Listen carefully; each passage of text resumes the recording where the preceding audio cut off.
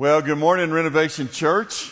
Thank you all for being here this morning. I want to let you know that next week we are beginning a series on the book of Revelation, and we're going to start that next week. Today I'm going to give you an intro to that, but I want to encourage you to invite your friends to this next series.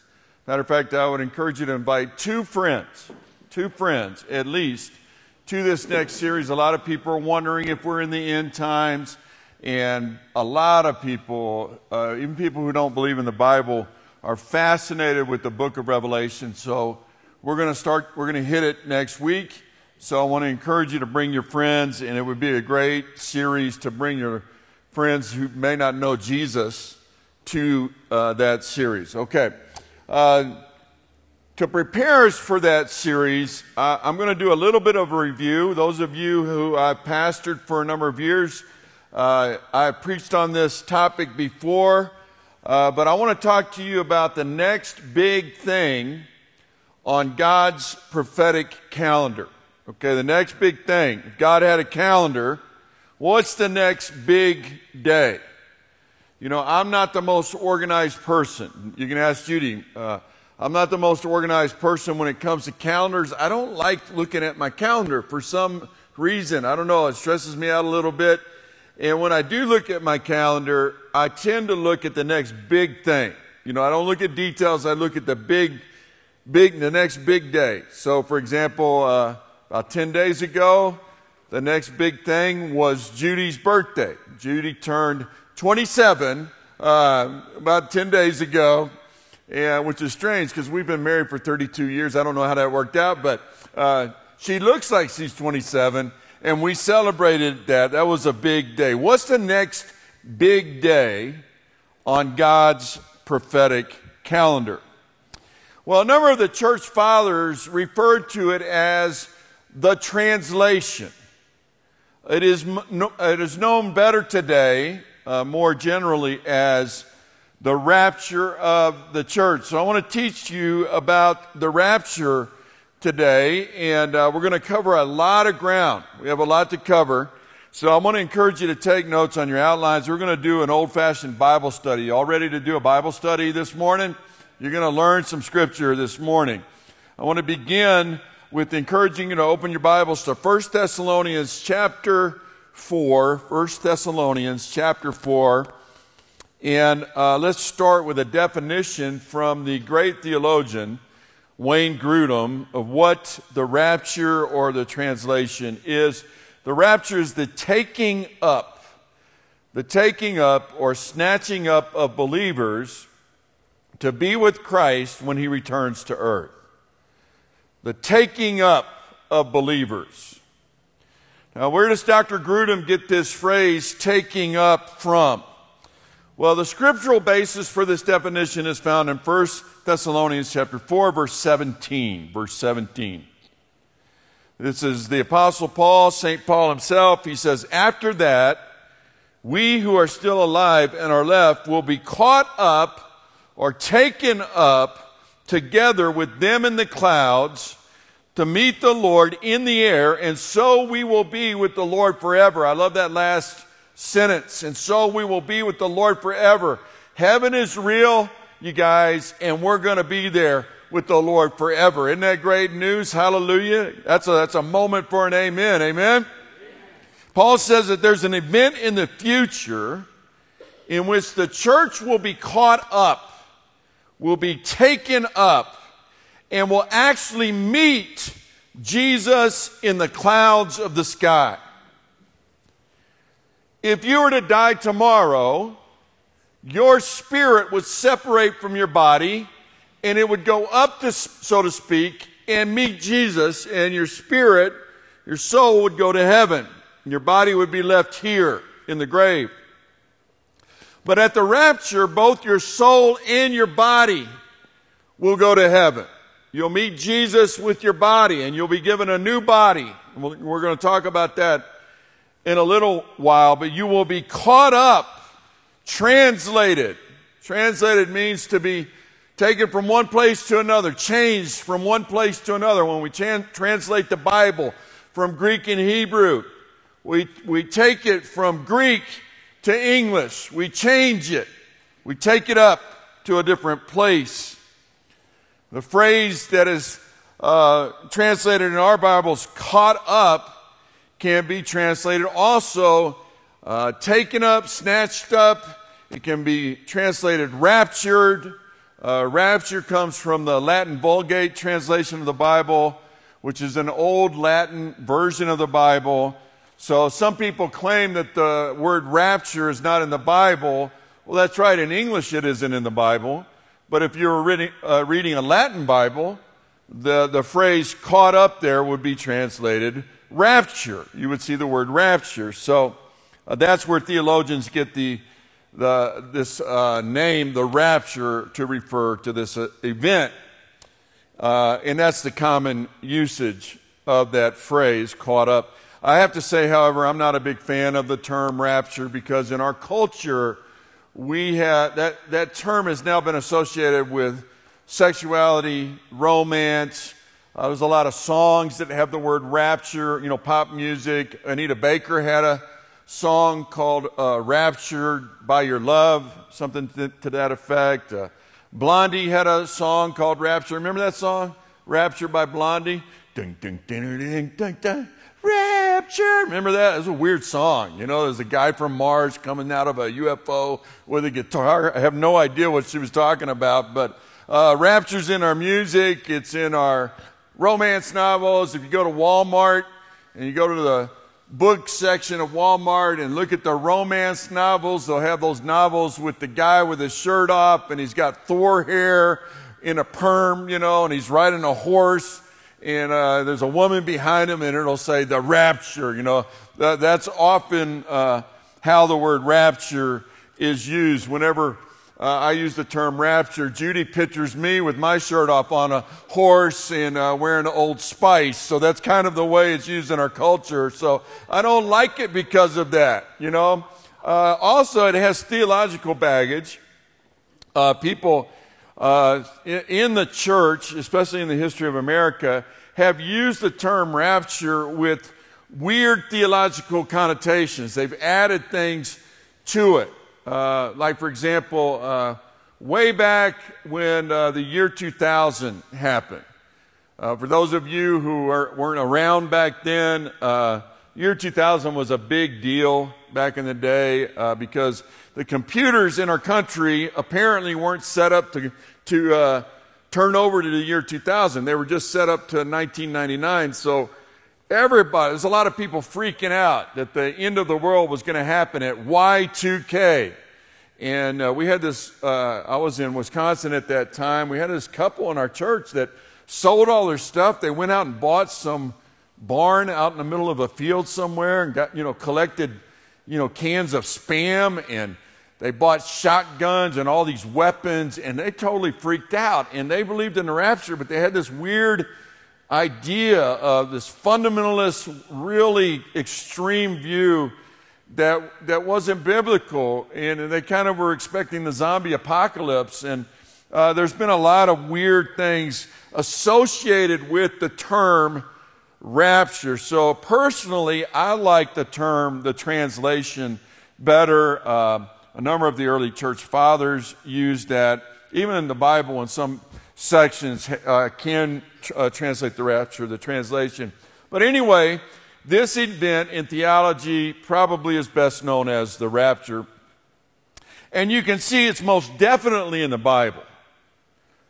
Some people claim that the rapture is not in the Bible. I don't know how you can read the Bible and say the rapture is not there. We just read it. There's no question that the Bible clearly teaches and affirms the rapture. At some time in the future, Jesus will return from heaven, and if you've accepted the gospel, if you believe that Jesus is the Son of God, that He lived a perfect life, that He died on the cross for your sins, that He rose again, if you believe that and you've given your life to Christ, you will literally be raptured. You will be taken up to meet Jesus in the clouds, and you will be with Him forever. And other passages about the rapture say that your body will be transformed. and you'll be given a perfect, indestructible, heavenly body at that time. Now, I don't know about you, but there are some things that I don't like about my body, especially as I get older. I'm hitting my mid-50s, can't do some things that I used to do. I try to take care of myself, but my body does not perform the way it used to 20 or 30 years ago. Man, I used to be able to throw a football. I had a perfect spiral. I could hit a stamp on the 20-yard line back in the day. Now I can't throw a football hardly anymore because I got this shoulder thing going on that hits you. If you've been lifting weights all your life, your shoulder turns to gravel. And I try to throw that ball and it hurts now.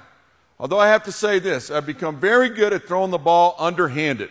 I can throw the ball almost 30 yards underhanded. So when I'm coaching football and they're like, "Coach, give me a ball," I'm like, I throw it like that. And by the way, have you ever noticed that when you're watching an NFL game or college game, all the refs are my age. And you never see a ref throw a ball overhanded. He always goes like that. So I've become very good at doing things underhanded. That doesn't sound right. But anyway, I don't like some of the things that are happening to my body. But the Bible teaches that one day at the rapture, we will be given a heavenly body. And it's described as indestructible.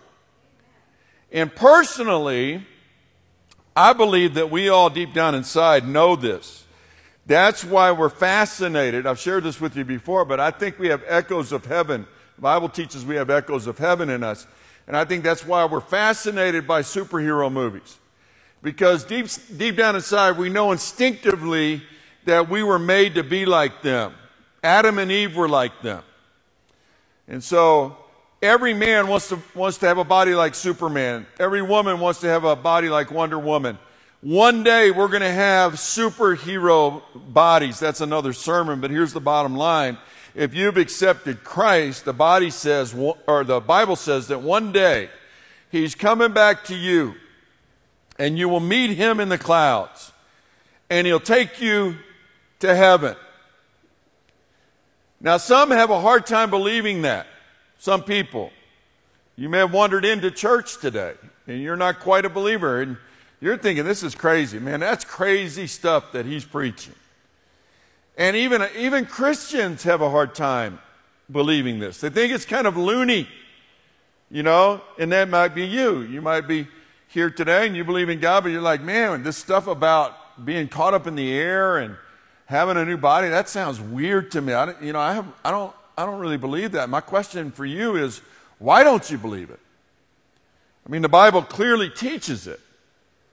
And you don't have any problem believing other things that the Bible teaches. For example, you don't have a hard time believing the Bible when it says that all of this was created out of nothing by the Word of God.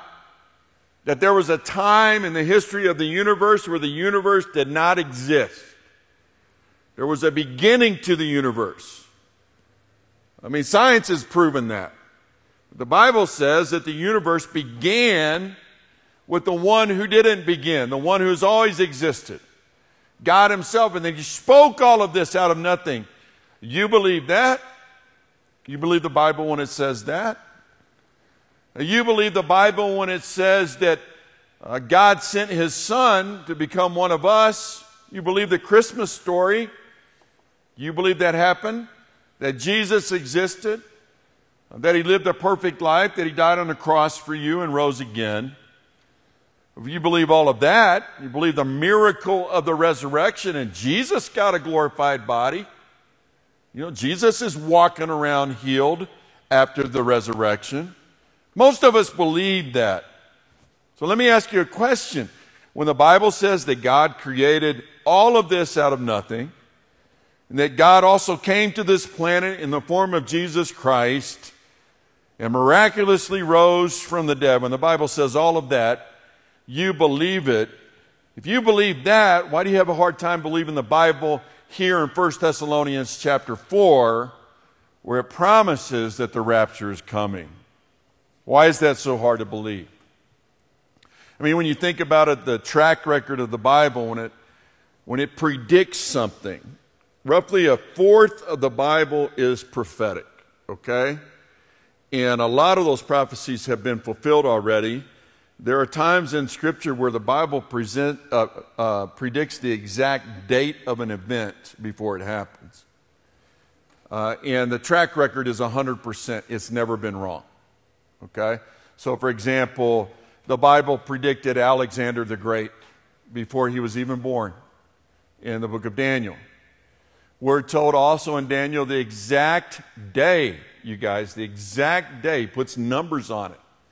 And he tells us the exact date when the Messiah would enter Jerusalem riding a donkey. And Jesus rides into Jerusalem riding a donkey. It's called the triumphal entry. It happens at the exact day that Daniel predicts. This is going to happen because the Bible says it will happen. And the question is not really, will it happen? The question is, do you have a reservation? Are you going to be included in the rapture, or to put it another way, who is going to be raptured? Well, the Bible says that the church is going to be raptured. A people who believe in God, who believe in Jesus, who have accepted the gospel. And it's going to be both people who have already died in Christ. It's going to be the church of all time. Those who have gone before us and those who are currently alive will be raptured. Both the dead and the alive in the church will be raptured. So if you've accepted the gospel, you died today, even though you're dead and buried, you're going to take part in the rapture. And if you've accepted the gospel and you're alive when the rapture happens, you're going to be taken right up while you're alive. So both groups are going to take part in the rapture. The entire church of all time, we're talking billions of people, are going to be raptured. And let me show you where I'm getting that. Let's read verses 13 through 18 carefully. I want you to pay attention to this. Here's the Bible study part of this. I really want you to pay attention to every word and read this as if you've never read it before. Okay? And just ask yourself, what is this saying? Starting in verse 13. Brothers, we do not want you to be ignorant about those who fall asleep. Jesus referred to believers who die as having fallen asleep. When you die, you don't cease to exist. You're just taking a nap and you wake up in heaven. Hallelujah. Amen. Amen? So Jesus, he's using Jesus' language. We don't want you to be ignorant of those who have died in Christ, who have fallen asleep, or to grieve like the rest of men who have no hope. We believe that Jesus died and rose again. We believe that. We believe the Bible when it says that. And therefore, we believe that God will bring with Jesus those who have fallen asleep in him. According to the Lord's own word. Jesus said this, okay? I don't know about you, but as one pastor said, when somebody raises from the dead, I'm going to tend to believe them, all right? Jesus rose from the dead, and according to his own word, we tell you that we who are still alive, who are left to the coming of the Lord, will certainly not precede those who have fallen asleep. For the Lord himself will come down from heaven with a loud command, with the voice of the archangel, and with the trumpet call of God. And the dead in Christ will rise first, and after that we who are still alive and are left will be caught up, will be raptured, will be translated together with them, those who have just been raised from the dead, in the clouds to meet the Lord in the air, and so we will be with the Lord forever. Therefore, encourage each other with these words. Encourage each other as you look toward the end times. Now, did you see it in the passage? Both the dead in Christ and those who are alive in Christ will be raptured. Now, I want to read it again, and I'm going to comment as I go through it, all right? But I want to give you the context of the passage. You may want to write this down. A text without the context is a con. A text without the context is a con. And that's how cults get started. They rip verses out of Scripture. They take them out of context, and it seems like the verse is saying one thing when it's really not. You got to look at the context to understand what the verse is saying. And many cults do this. For example, the other day, about 2 weeks ago, I believe it was after church, I was just about to take my Sunday nap. I'm tired on Sundays, y'all, because I'm coaching football. I coached at 2 games this week, and then I went to the Air Force game to be with one of my players who's playing for Air Force. And, I got home Saturday. I was exhausted. And by the time I'm done preaching, I just don't have any gas left, and I like to take my nap, and I don't want to be interrupted. And, I just had my big lunch. I reward myself and let myself eat whatever I want for Sunday lunch. So I eat like a big heavy meal, so I'm even more tired, right? And, so I had my banana pudding or whatever, and I'm about to take my nap, and somebody knocks on my door.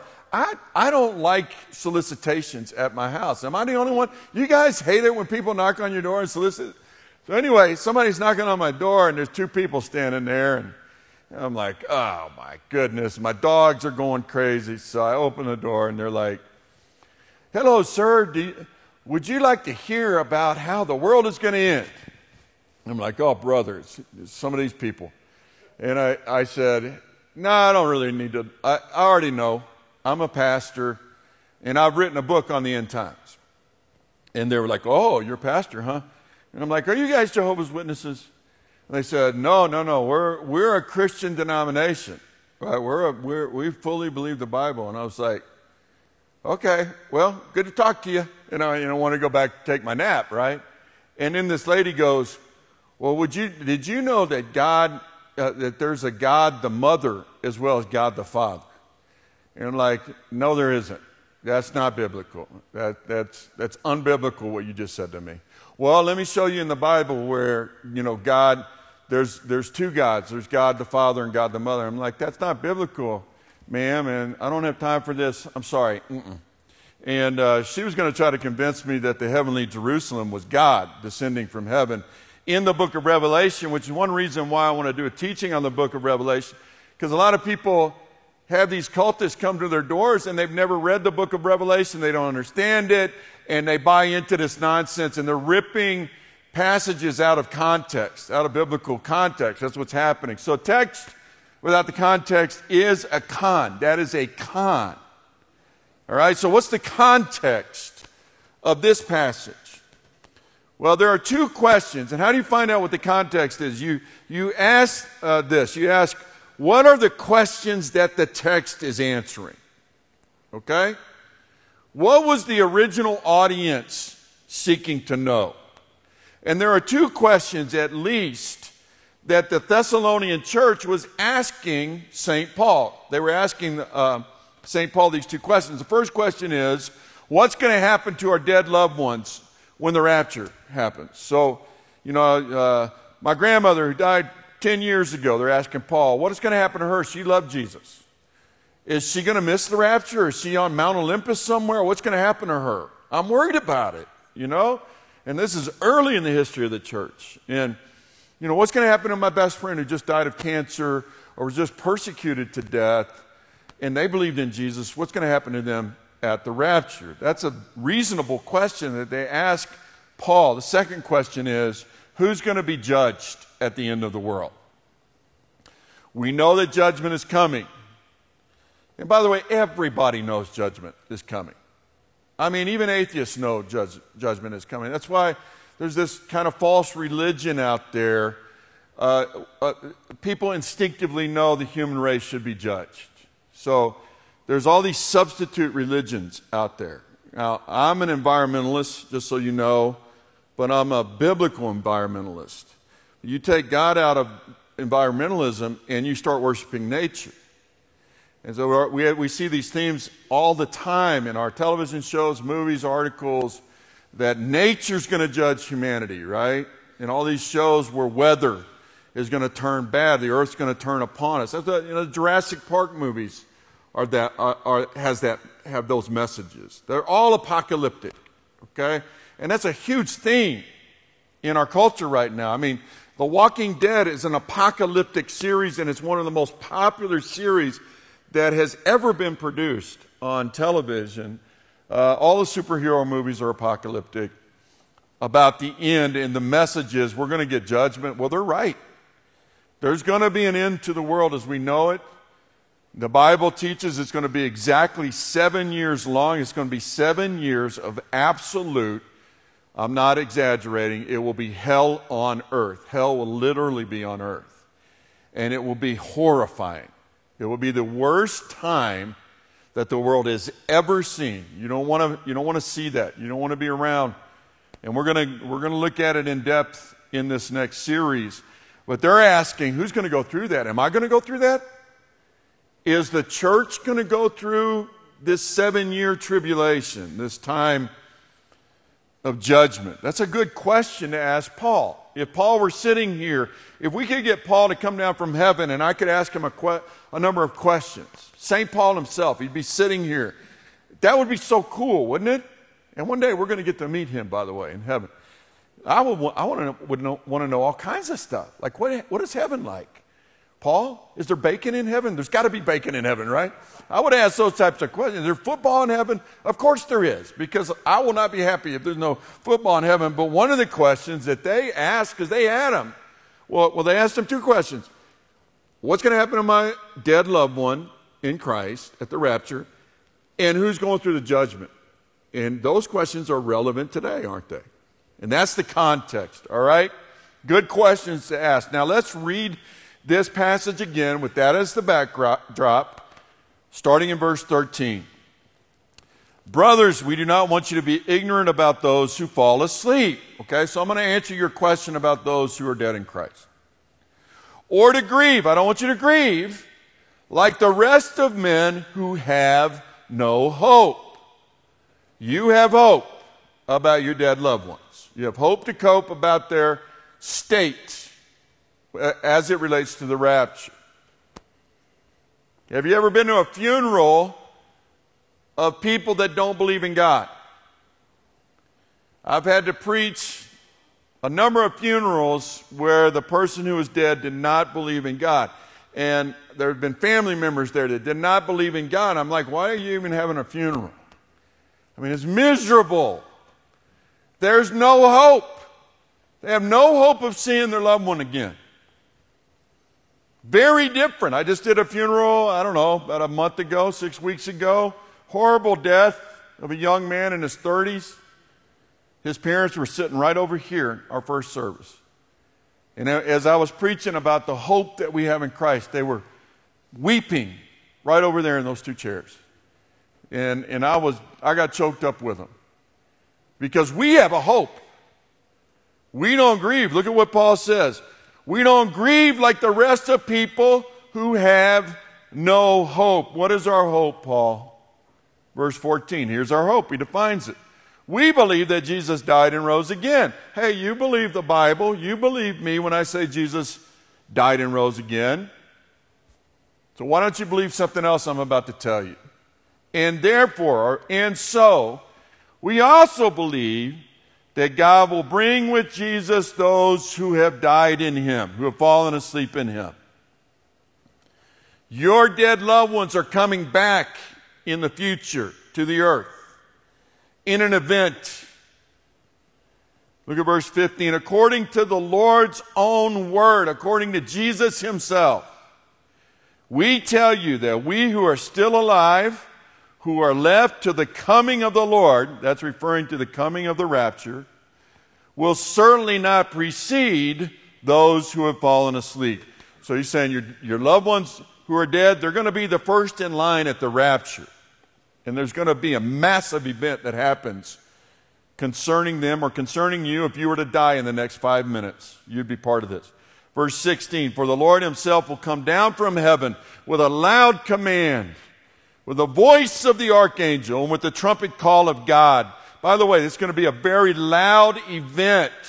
Remember I said that the word rapture has some baggage attached to it. Some people have attached the word secret to it. And they say the rapture is a secret event. It's not secret. It's very obvious. There's going to be a lot of loud things happening. The loud command is going to be heard from the heavens. We're going to hear the voice of the archangel, most likely Michael himself.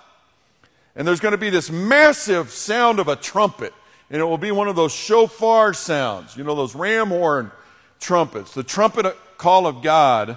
And then this event is going to happen. The dead in Christ will rise first. There's going to be a massive resurrection. Everybody who's ever died in Christ, their bodies are going to be resurrected. Your dead loved ones, they're going to be resurrected and they're going to be transformed according to 1 Corinthians 15. And they'll be given new bodies. This body is a seed, Paul says. It's a seed that will be transformed into something beautiful, just like a seed can transform into a beautiful oak tree. Okay? So there's this massive resurrection. It's not a zombie resurrection. It's not an episode of The Walking Dead. Their bodies will be transformed into glorious heavenly bodies fit for heaven. Verse 17, and after that resurrection, we who are still alive and left will be caught up, will be translated, will be raptured, will be transported together with them in the clouds to meet the Lord in the air. And so we will be with the Lord forever. So they go first, we will follow, we'll meet Jesus, and we'll all go to heaven together forever. Now look at verse 18. Therefore encourage each other. I'm going to circle back to this. This is really important because it says something about the timing of the rapture. Keep in the back of your mind. Paul says, I've told you all of this so that when you look at the end, when you look at the end times, here's the posture I want you to have as followers of Christ. I want you to encourage each other about the end. The end is not something we need to be terrified of.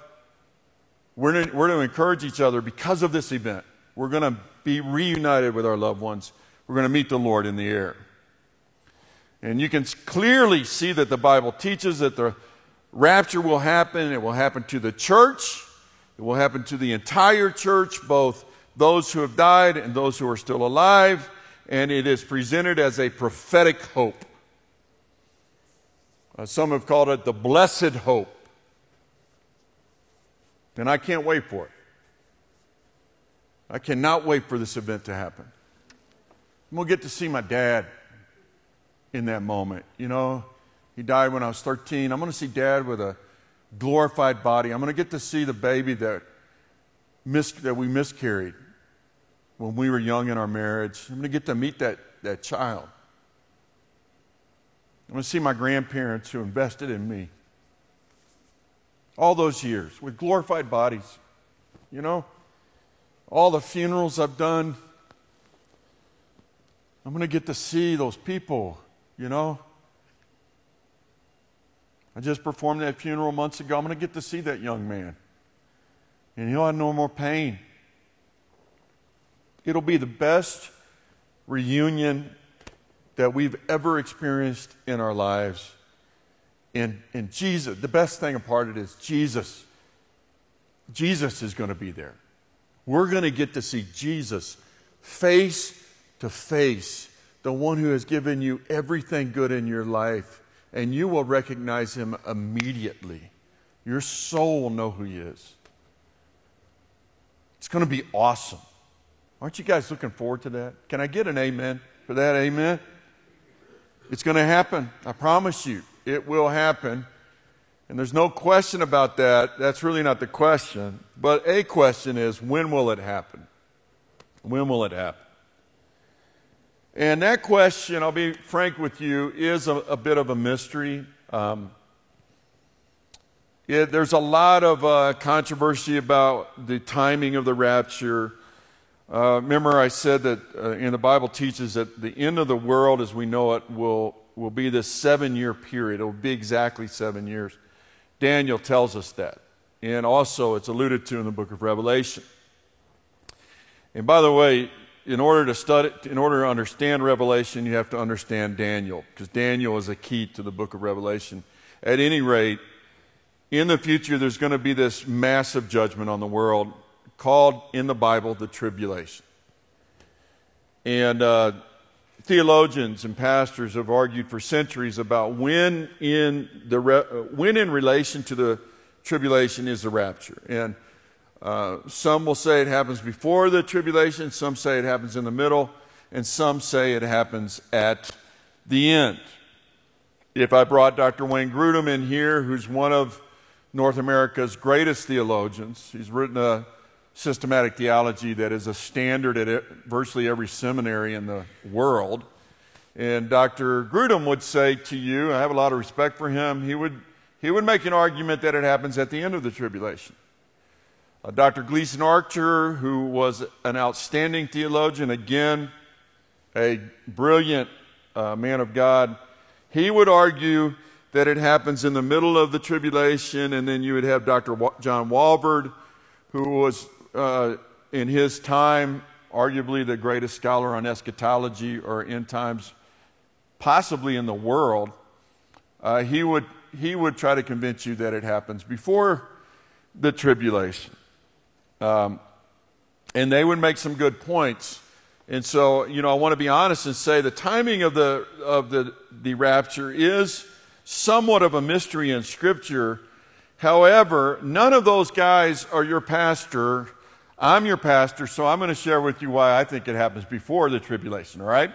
And I'm going to give you 3 reasons why I'm convinced that it happens before the end of the world or the judgment of the world. And so, when are we raptured? It seems like to me it will happen before the tribulation, and I'll end with giving you 3 reasons why. Number 1, the church is not appointed to suffer wrath. The church is not appointed to suffer God's wrath. What is the tribulation? Let me give you a definition of it. It is the end of the world as we know it, and the Bible teaches it's 7 years of God's wrath. It is a period of God's wrath on the world. And we'll talk more about it later. I will go in detail through the tribulation in this series. But the key phrase here is God's wrath, okay? Real quick, let me show you just one of many passages in the Bible that refer to the tribulation as a time of God's wrath. Zephaniah 1:18 says this, speaking of people who are rich, who make fun of the Bible and make fun of biblical prophecy and find themselves in the tribulation. It doesn't matter if they're rich. And look at what Zephaniah says, the prophet. He says, neither their silver nor their gold will be able to save them on the day of the Lord's what? The Lord's wrath. Okay? The term day in Scripture often refers to an extended period of time. That's how it's been used here. It's a time when God directly hits the earth with his wrath. We still use the term day like that today. I will have my day in court.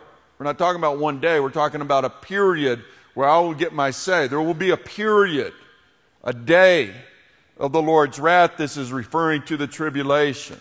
Okay? It's just one of many passages that clearly say the tribulation is the time of God's wrath on the planet. So remember the question. Who's going to go through the judgment, the tribulation? That's the context of 1 Thessalonians. Let's take a look at 1 Thessalonians 5, verses 1 through 10. Paul answers the question. He says, now, brothers, about times and dates, about the end he's talking about, we don't need to write to you. For you know very well that the day of the Lord, the tribulation, will come like a thief in the night. Okay, he mentions the day of the Lord. It's synonymous with the judgment. Paul says it's coming like a thief in the night to people. All right? Which people is it coming like a thief in the night to? It's going to happen suddenly. It's going to happen without warning. The biblical term, or the theological term for that is imminence. It will be imminent, without warning. Verse 3. What people is he talking about that this end is coming like a thief in the night? Well, it's not us. It's other people. Watch this, verse 3.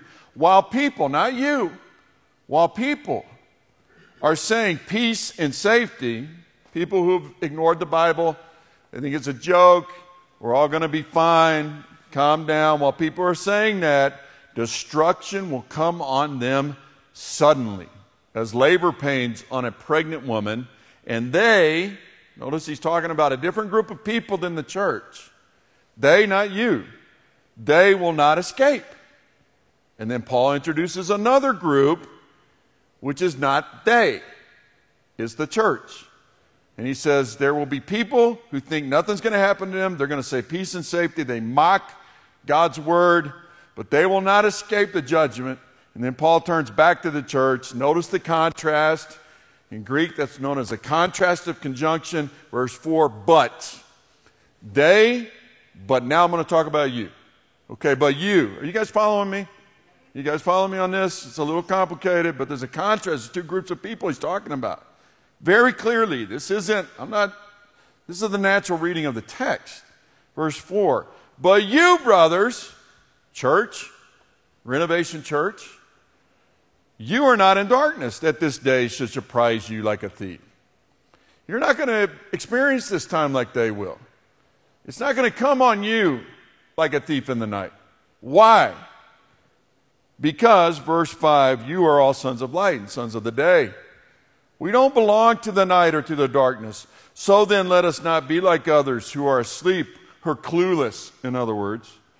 But let's be alert and self-controlled. For those who sleep, sleep at night, and those who get drunk at night. Paul uses the illustration of light and darkness. He says, you church, you Renovation Church, your sons, your daughters of light, of righteousness, God. Verses 8 through 10 are really important here. So I want you to pay attention. I know I'm going kind of long, but look at what he says to the people of the light, the church. He says, but since we belong to the day, let us be self-controlled, putting on faith and love as a breastplate, and the hope of salvation as a helmet. So he's saying, put on hope. All right? Now pay attention. You ready for this? What's our hope? Verse 9. When it comes to the end times, who's going through the judgment? What's our hope? For, or because, you can have hope because God did not appoint us to suffer what? Wrath. The church is not appointed to suffer wrath. What is the tribulation? We saw it in Zephaniah. It is the time of God's wrath. We're not appointed to that. God did not appoint us to suffer wrath, but to receive salvation. And that word salvation in the Greek can be translated rescue. Through our Lord Jesus Christ. He's appointed us to receive a rescue through our Lord Jesus Christ. He died for us so that whether we are awake or asleep, so he's going back to the theme of the rapture. What about my dead loved ones in the rapture? Whether we're awake or asleep, we may live together with him. So why do I believe that the rapture will happen before the tribulation? Well, one major reason is the tribulation is described as the time of God's wrath. We're told we're going to be rescued from the wrath to come. How are we rescued? By the rapture. We're taken out before the end of the world happens. Okay, now some people really object to that. And the reason is, I remember studying this in seminary, the reason is the church deserves to go through the judgment. Are you kidding me? We deserve to go through the judgment. Have you looked at the state of the church in America? We should be judged. And they're absolutely right. The state of the church is ridiculous. I mean, the lack of commitment to Christ among all of us is absolutely appalling. And their argument is absolutely right. But since when do we go to heaven and escape judgment based on how good we are? We are not saved because we're good. We do not get to heaven because we're good. We get to heaven because of what? Because of the blood of Jesus Christ. He died on the cross for your mistakes, for my mistakes. Praise Jesus, we're going to heaven. Amen? Amen. So that's why we're not going to suffer God's wrath. It has nothing to do with whether we're good or not, knuckleheads. So we get to live with him. All right. Reason number 2 that I believe that it's before the tribulation is Paul points to a positive future not a terrifying judgment. Paul points to a positive future, not a terrifying judgment for the church. Okay? Now we're going to see in the weeks to come how terrible the tribulation is. It's literally hell on earth. It's terrifying. Worse than any horror movie you've ever seen. But whenever Paul talks to the church about the end times, he always encourages. He always presents it as a positive in the future. Let me give you an example. 1 Thessalonians 5:11. We already saw it in chapter 4 where he says, encourage one another, right? After he talks about the rapture, then he says, therefore, encourage one another again and build each other up just as in fact you are doing. So whenever Paul talks about the end times to Christians, to real Christians, he says, be encouraged. Now that seems strange to say if the next thing on the prophetic calendar is us going through the worst time the world has ever seen. Hey, you're going to go through a time when a third of the earth is going to be scorched in massive forest fires. Hey, you're going to go through a time where a third of the oceans are going to dry up and there's going to be a massive famine throughout all of the earth. And by the way, there's going to be 1 million-man army that will rise up and declare war, and there's going to be the biggest world war that the world has ever seen. Be encouraged. You know, it doesn't make any sense, right? Doesn't make sense. You're going to go through the tribulation. Have a nice day. It's strange that he would do that. Real quick, 1 Thessalonians 1, verses 9 through 10. Let me give you another example of this.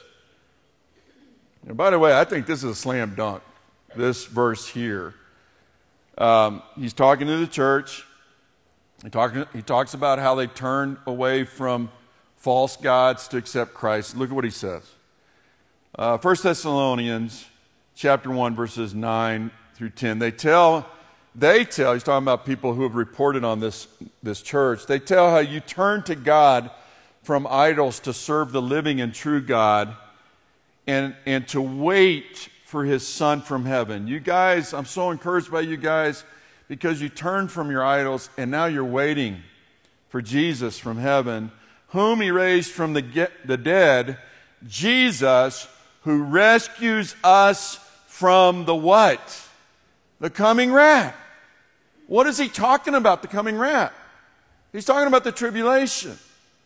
And it seems to me, I mean, if you read that naturally and you don't read into it, it seems very obvious that Paul is saying that we're supposed to wait for Jesus to rescue us from the coming wrath. How does he do that? By the rapture. The rapture is a rescue mission. Final reason I think the rapture will happen before the tribulation is the rapture is described as coming without notice at any time. Okay, whenever the Bible talks about the rapture, it gives the indication that you won't be able to predict it. All right? In theology, that's called the doctrine of imminence. We just saw in 1 Timothy 1 where it seems to say that the rapture is the next big thing on God's prophetic calendar. That's the thing we're supposed to be looking for. We also saw in 1 Thessalonians 4, it's hard to say Thessalonians multiple times, Thessalonians, but anyway, 1 Thessalonians 4, we saw that the trib is going to come on unbelievers quickly, without warning. Like, what's the picture he gives? Like a thief in the night, right? That suggests that there's not going to be any warning before the rapture. All right? Let me show you another description of the rapture. 1 Corinthians 15, 51 through 52. Paul says, listen, I tell you a mystery. We will not all sleep, but we will all be changed. In a flash. Look at the language here, how quick it is. In a flash. In the twinkling of an eye. At the last trumpet. For the trumpet will sound, the dead will be raised imperishable, and we will be changed. Our bodies will be changed at the rapture. He says it's going to happen in a flash. You ever seen a camera flash? In the twinkling of an eye. Everybody blink your eyes real quick, like that. See, I didn't even see some of you blink your eyes. It was that quick, without warning. That's the language that you see over and over again when the rapture is being talked about. It's fast.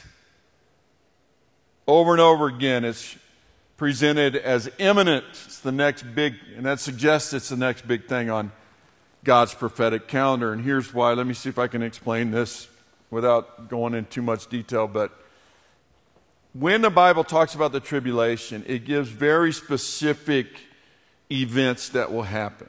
And we will see that. We'll study that. The first event of the tribulation will be that there will be a world leader. He will be a very charismatic figure. He'll be liked by the world. He'll be one of the world's most admired people. He will come out of a 10-nation confederacy in Europe. So there's going to be a European Union. That's why theologians, when the European Union was formed, theologians really took note of that because the Bible predicts that. And there's going to be 10 nations in that European Union.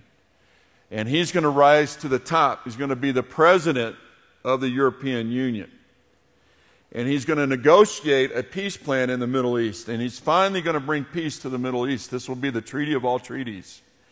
And that when the moment that treaty is signed, the Bible says a clock will start. And it will be exactly 7 years long. Okay? So here's the problem if you believe the rapture happens at the end of the 7 years. You can predict it precisely, which takes away the doctrine of imminence. The rapture is presented as without prediction. We can't, Jesus said nobody knows the day or the hour. Okay?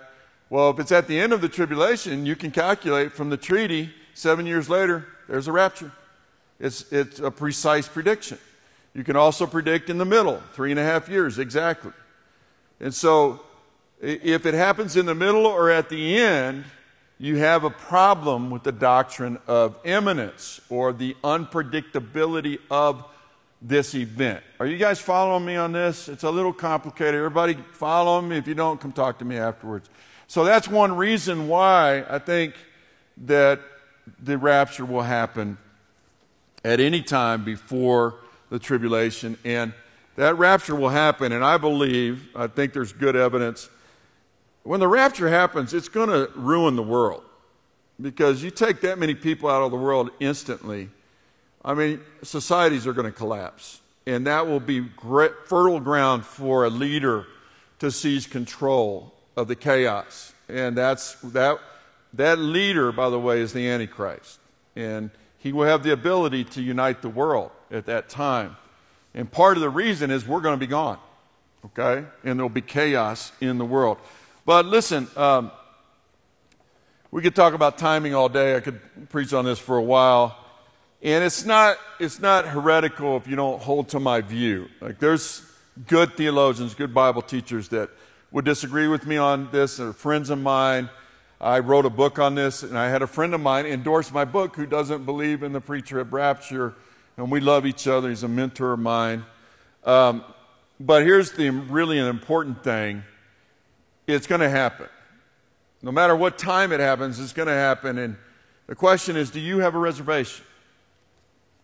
If it happens at the end of the tribulation or the middle, the Bible promises that we will be protected somehow from God's wrath. But you want to have a ticket to the rapture. And I believe it can happen in the next 5 minutes. And it will happen. I had the privilege of studying at Dallas Seminary, which was known for its excellent teaching on prophecy. That's where Chuck Swindoll went. It's where Andy Stanley went. I had Dr. John Walvoord as a professor. I took him for a course called The Doctrine of the Rapture. And Dr. Walvoord was arguably the best scholar on end times in the world. I mean, Billy Graham deferred to him. Billy Graham gave out his books, Oil, Armageddon, and the Middle East Crisis, at his crusades. And Dr. Walvoord would be interviewed on CNN and all this stuff. And he's since passed about, 10 years ago. But I got to sit under this man, and he was brilliant. He was absolutely brilliant. He had more than one doctorate. And you would ask him a question, and it was as if he had memorized the Bible. He didn't even have to open his Bible up. He would say, all right, turn in your Bibles to Matthew 24, and he would start saying the Bible, starting in verse 1. He would say it from memory. And not only that, he could do it in Greek. Like he could say it in Greek, the biblical Greek, from memory. And he could sight read Greek. And one day, I was very intimidated by this man, not only because of his intellect, but he was old school. He was a rough professor. That was a tough class. He believed in a rigorous study of God's Word. And he had a booming voice. He had this great big voice. It was deeper than mine. It was like this. And he was about 3 inches taller than me, and he was a big man. And one day I got on an elevator with him. And it was just me and him. And I was just a young seminary student. And I'm looking up at Dr. Walver, and he's just standing there. And I mustered up the courage to ask him, Dr. Walver, I'm in your class, your Doctrine of the Rapture class. Do you think that the rapture's going to happen soon? Do you think that we're in the end times? And he looked over at me and he goes, well, put it this way, son. If you go to the grocery store today, don't buy any green bananas. In other words, it could happen at any moment. You don't want green bananas because you want to eat them right now. You get it? You understand what I'm saying? Man, that was a dud. Anyway, that was true. That's what he told me. It could happen at any time. So listen, do you have a reservation? Are you sure you're going to be included in the rapture of the church? Because you don't want to go through the tribulation. All right? You don't want to experience the judgment of God. So let's make sure right now. Would you bow with me? Father, I want to thank you for your word here, and I want to thank you for teaching us about the translation, the rapture of the church. Oh, what a glorious hope we have. Our blessed hope. And I can't wait for that experience. And I praise you that it's going to happen. You haven't left us. You're coming back. You haven't forgotten us. And you're going to take over this crazy world. And you're not only going to fix it, but you're going to fix me. You're going to fix my soul. And you're going to fix my body. And I'm going to get to be with everybody that I've loved forever. And I'm going to get to be with you. And I'm going to get to see you face to face. If you're here this morning and you don't know if you got a ticket to the rapture, I want you to pray a simple prayer with me and mean it. And you just pray this silently. We had 2 people accept Christ this morning. If you need to join them, let's do that right now. Let's just settle this question right now. So you just pray this prayer silently. Father God, I believe your word. I believe the Bible. Jesus, I believe that you came and that you are the Son of God. I believe that you lived a perfect life and then you died on the cross to pay for my sins, all of my mistakes. And you rose again. I believe that. And you offer me eternal salvation. I accept it. On the basis of faith, I accept it. And I give you my life from this point forward. You're the boss of my life right now. And I want to thank you for giving me a reservation for the rapture. I look forward to that glorious day when I'll get to see you face to face. Now, if you prayed that prayer, would everybody keep your eyes closed? Would you raise your hand if you prayed that prayer just now and accepted Christ as your Savior? I want to thank you, Lord. We have another member in the kingdom this morning. 3 people have given their lives to you today. I pray that you would bless them. I pray that you would give them an overwhelming sense of your pleasure right now. You're so proud of them. And I pray that this would be the beginning of a thriving walk with you. Now, Lord, I pray for our offering. I pray that it would be honoring to you. I pray that you would also use it to finance the needs of this ministry so we can expand the gospel. And I pray that you would be pleased this morning. I love you. What a great day it's been. I love you, Lord, our returning King. I pray this in the name of Jesus Christ, the strong Son of God, the one who is going to rescue us from the wrath to come. Pray that in your name, Lord Jesus. And all of God's people said, Amen. Thanks for being with us today. If you would like to partner with us in this ministry and give, you can do so at therenovationchurch.org.